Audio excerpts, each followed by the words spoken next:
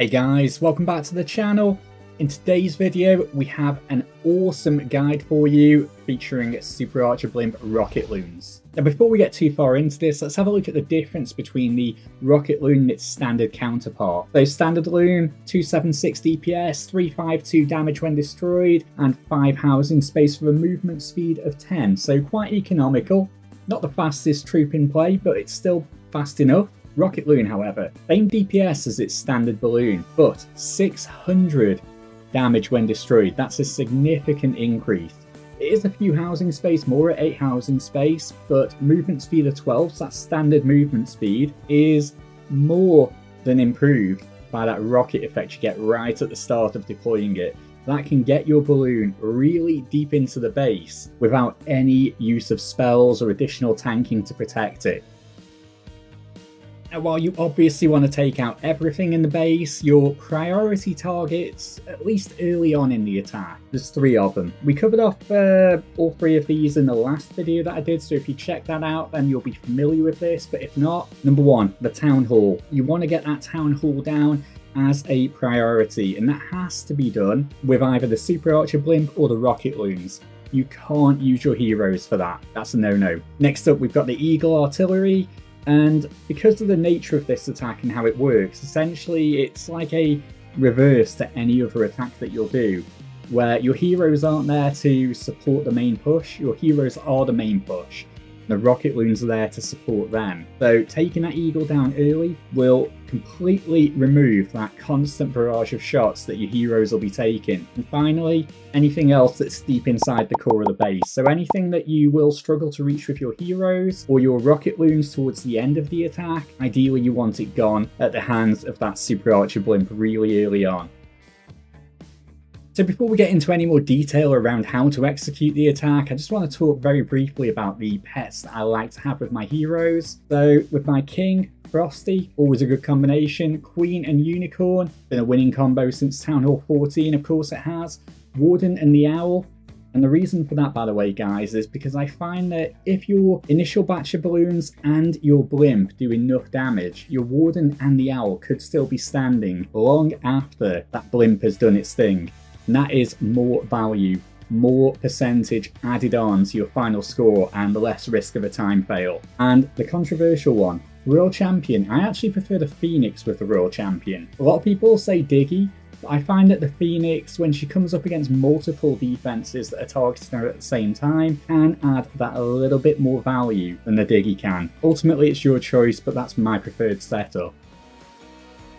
Now, as we've talked about, that blimp needs to get some pretty significant value. We're talking Town Hall, Eagle, and a ton of stuff in the core. Anything that you get on top of that is a massive, massive bonus. When it comes to getting the blimp out and an attack like this, there's 2 elements to it that I think probably may throw people off and people may sometimes get wrong. So I'm going to talk specifically about them. 1, it's going to be blimp placement and landing position. So you want to make sure that you're putting it in a place where it's not going to be any kind of significant risk, but at the same time, it's still going to get the value that you need and any additional bonus value. The other one is how you navigate around poison towers. So people ask me this all the time. What do you do if you've got a poison tower by the Town Hall? Well, you've got 2 options depending on that poison tower's position. If it's away from the Town Hall, you can get away with just overshooting it completely. That means basically just letting it fire off and then just carry that blimp flying on through. You can freeze the poison tower as long as you're not landing within its poison radius when it blows up. Or if you can sort of visualize what the range of a poison tower is, by the way guys, it's very much the same as that of a cannon, if that helps at all. You can land the blimp within 1 or 2 towers of that poison tower's radius without the poison tower popping off. So yeah, I mean, it depends on the situation and the circumstance, but they're very easy to get around as long as you think about it before going in for the actual attack. Another important thing people ask me about is how do you actually deploy a Super Archer Blimp? I know, it may sound odd as a question, but to be fair guys, if you've never done it before or you just don't know the best most economic way of doing it, it's actually a very valid question. So the Blimp, you need to make sure again that you're landing it somewhere that it's going to be relatively safe. You don't want to land it right on top of the town hall. You don't want to land it right on top of a poison tower. You know, just be sensible about placement. But as far as deployment goes, you want to land that Blimp, immediately drop an Invis spell, wait 4 seconds, drop another Invis spell, then do your double clone, then you're going to drop your rage, then another Invis spell, and then another one. And then another one if you've got one left over, I don't know. I do actually also carry a free spelling with this army comp, which a little bit different to previous Super Archer Blimp ones. And the reason I do it is because quite often to get maximum value, you're going to need to freeze a sweeper or maybe even a poison tower, so it's really handy to have it in there. The great thing about this strategy as well is that if you don't get everything you need from the Blimp, you've got your Rocket Loons to clean up. So Eagle going down, which again is one of your priorities, to Rocket Loons after the fact. And Town Hall still up. Doesn't matter, guys, as long as it's reachable by the Rocket Loons, you send 8, 9, maybe 10 of them straight into a Town Hall, that Town Hall will crumble. Now, after the Super Archer Blimp's done its thing, the next job is to deal with the defending CC. Now, depending on what's in the CC will depend on how we deal with it, but in every case, we will always try and lure the CC over to the side. Now, if it's a Hound, if it's a Electro Titan with a Rocket Loon, we'll typically be using our Electro Titan plus our heroes to take care of it. When I say heroes, I'm talking usually the Queen. If it's super minions, this is the one that kind of throws me off a little bit sometimes, I've got to be honest. The way to deal with that one is, again, to lure it over, use your Electro Titan, but you're also probably going to need to invest a baby dragon or maybe a wizard or something in there to add additional DPS onto those super minions. Ice Golems, again, quite simple. You can lure them over with an Electro Titan, throw a baby dragon in to help with the takedown if you wish. CC gone. So guys, CCs are really easy to deal with. We don't have a poison, but we do have an Electro Titan, and that is worth way more than a poison spell to me. So the next part, it kind of goes in tandem with the Rocket Loon deployment, but I'm going to talk about it separately. And that is your hero deployment and your baby dragon. So the reason why your baby dragon comes into the mix is because it is your #1 cleanup troop in this entire attack strategy. So what you want to be doing, you want to be trying to clear the path for the baby dragon to go one way from the entry point of the Blimp, and your heroes to go the other way. How do you choose which way which troop goes? Well, your heroes are going to go for the path of most resistance. So we're going to be using them to take out the heavier stuff, because of course we've got the King, an Ice Golem, an Electro Titan. Baby Dragon is kind of squishy. It doesn't really do much against defenses, but it's great at picking off trash buildings.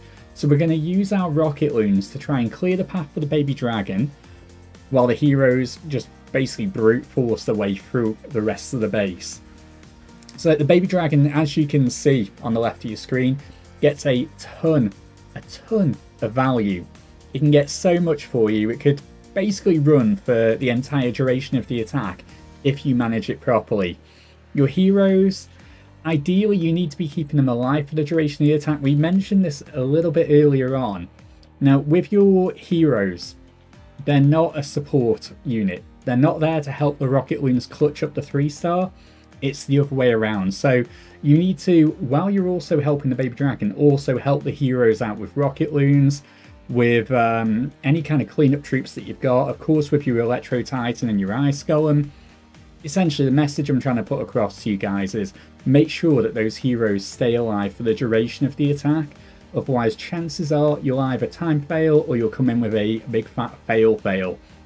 And nobody wants that. Nobody wants that. So I would say on that train of thought, don't be sending the heroes in to suey the town hall down. If you find that you haven't taken the town hall down and it's accessible by Rocket Loons, again, something we touched on a little bit earlier on, send 10 or so Rocket Loons into that town hall. That will take care of it. The Rocket Loons' normal DPS combined with their death damage and that rocket effect should be enough to get that town hall taken care of. If you've got a core town hall that hasn't gone down to your Super Archer Blimp, by all means, funnel your heroes in there, try and clutch up that town hall for the 2nd star. We don't want to be walking away with 1 stars in this attack, guys. It's just not the done thing, is it?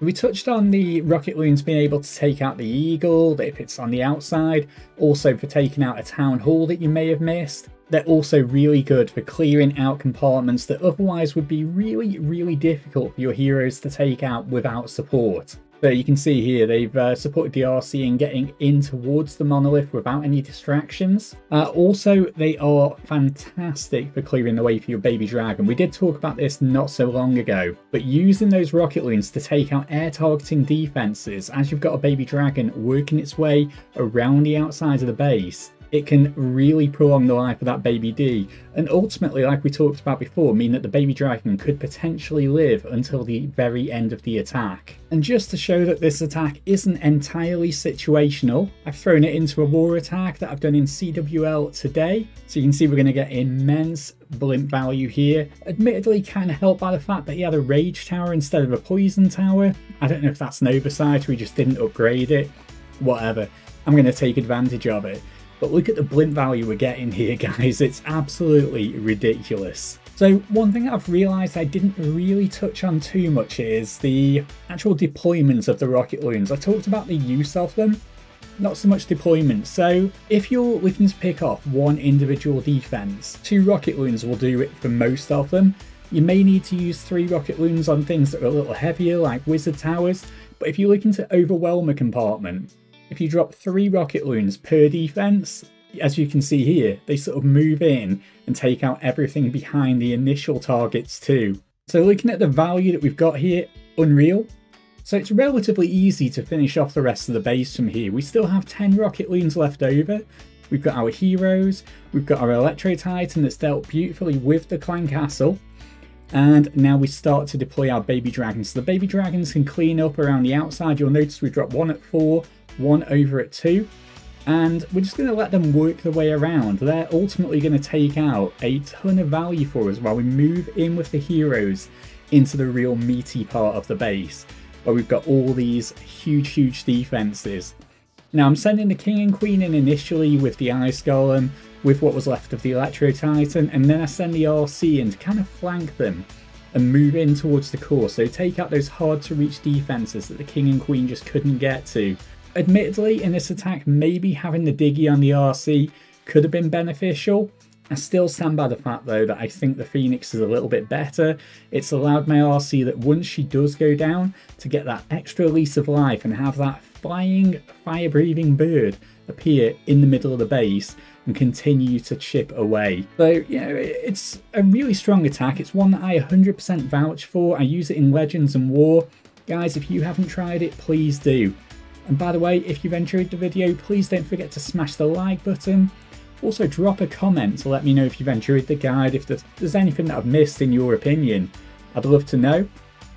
And of course, if you don't already, please do subscribe to the channel and turn on notifications to be made aware when I go live or when I post new videos in the future. I do one or the other pretty much every week, so there's always fresh content on the channel. Until next time, much love. Big Veil is out.